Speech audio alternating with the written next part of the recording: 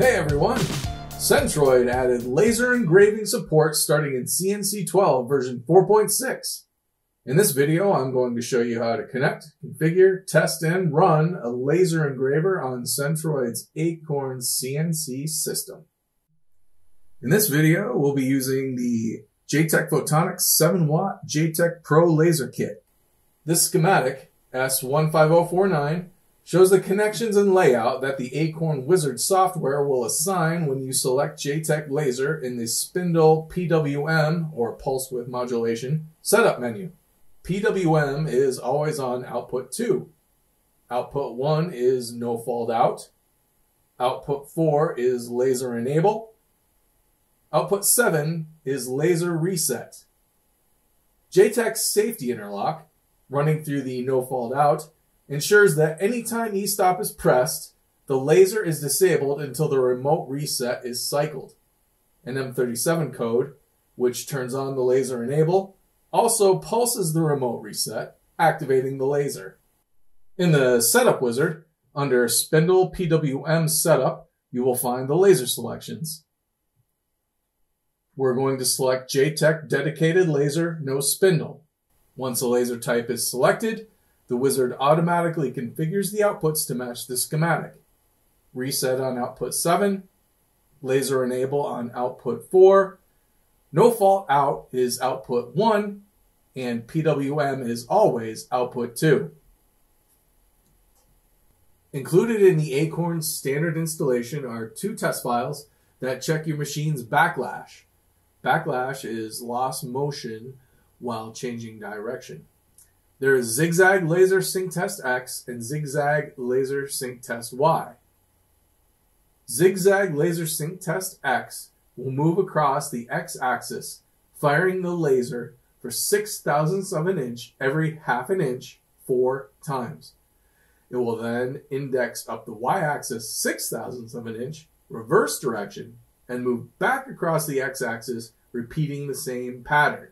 This continues until 4 lines are created. The Y zigzag laser sync test does the same for the Y-axis.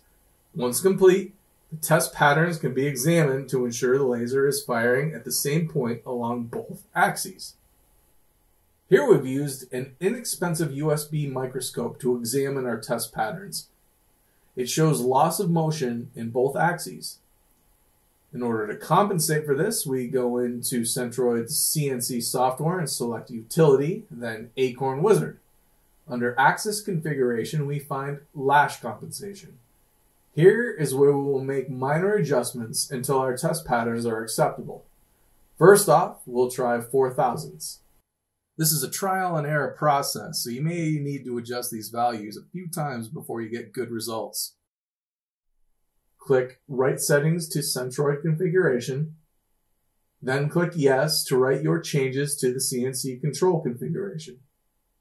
Then rerun the program and examine the test patterns. Repeat the process until your test patterns are acceptable. Once the X and Y test files produce straight lines, you are ready to start engraving. But before we start, here are 4 important M codes and G codes to remember for laser engraving. M37 turns on the laser enable and pulses the reset output. M38 turns off the laser and waits for a cooldown period before continuing. G37 on turns on velocity modulation. G37 off turns off velocity modulation. Included in the Acorn software is a Centroid logo laser file.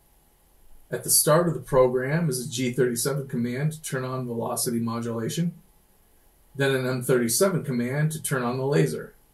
Metric is selected as the measurement unit. Absolute positioning is indicated by the G90 command with a starting position of XY0, and the power level in this file is set from 0 to 1000.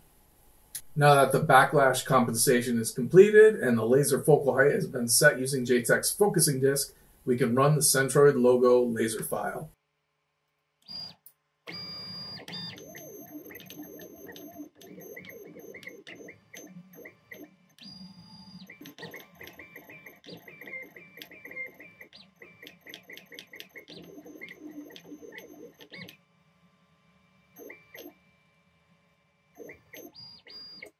Grayscale is another type of laser engraving. This is when the laser travels over material horizontally, vertically, or diagonally, firing at varying intensities line by line to build up an image. There are several applications available that convert images to grayscale. For this demonstration, we're using a program called LaserGRBL Laser, a free program you can download which allows you to stream G-code and save image program files to your computer. A handy feature of this software is the ability to enter custom commands to G-code headers and footers. In order to get LaserGRBL Laser to output G-code compatible with Acorn CNC 12, we've added a few lines of code. The notepad file with these codes will be included in this video's comments. Once finished, you can upload an image to Engrave and set up LaserGRBL Laser to output a program to run in CNC 12. First off are various image quality settings that can be adjusted to your preferences.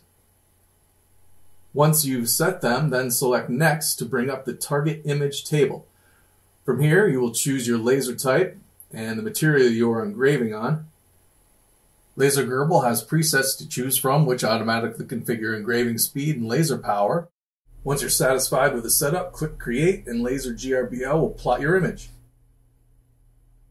Finally, save the G-code file using advanced options. This way, you can save your custom header and footer commands to the G-code. Select a location and click Save. Back in CNC 12, we load the program from the location we saved it,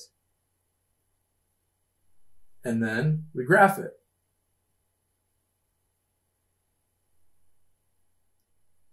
This will take a little while, but once the graphing is completed, you may run the job.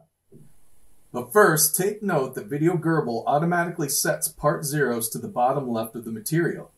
If this is not where you want the engraving to appear on your material, then you will need to reset the part zero positions. An easy way to precisely set part zeros is to jog the laser to where you want X and Y zero to be, then turn the laser on at low intensity. In CNC 12, go into MDI mode and issue an M37 command to activate the laser. Then enter an M3 command with an S followed by a number value indicating the laser's power level. You will want to make this value only high enough for the laser to just turn on and not burn your material. Once those commands are entered, the laser is on. Now jog X and Y to where you want part 0 to be. Then go into Setup, Part, Set X Position. Repeat that process to set the Y position. Do not set the Z as it is already set to the laser's focal height. Escape out of Setup, and now X and Y are set to 0 in the work coordinate system. You can now engrave an image onto your material.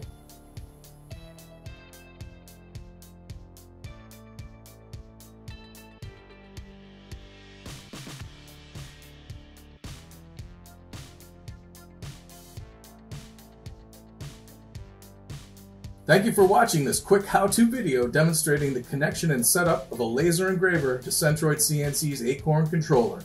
Let us know some of the creative ways you come up with using this configuration. See you next time!